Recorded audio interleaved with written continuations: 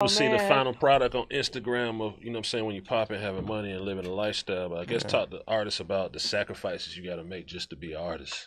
Some of the sacrifices. I ain't gonna lie, boy. Being a rapper more dangerous than being a police officer. This shit the most dangerous job on earth, if you ask me.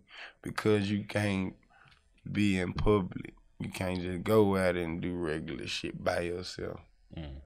Hell nah. It's a risk. It's a big ass risk. Yeah. It's a nigga's life. Come on, bro. Life risk. Life risk. Like, it's just, it be different. If you could talk to God and he say, goddamn, you give me all these blessings back right here and I can change one thing, what would it be? Like, what you'd give all this shit back for? My grandma. Nah, for real. Swear to God. Oh, she's gone? My grandma died when I was 13 from on stage for lung cancer. Damn. That was my baby, raised me from birth to 13. And like, you know, I'm finna tell y'all something crazy. When I was younger, my prayer to God always used to be, please don't let my grandma leave me until I'm like 21. Yeah. Nah, don't let her leave me until I'm like 21 or 22 so I'll be able to take it. Not saying it in a good way, but it's good it happened then, because right now, with the mindset, all this going on, she would have left. You would have been able to take it. But by it happening then, by it happening then, it made me stronger. And I know how to deal with certain situations. It helped me deal with certain situations, bro. Yeah.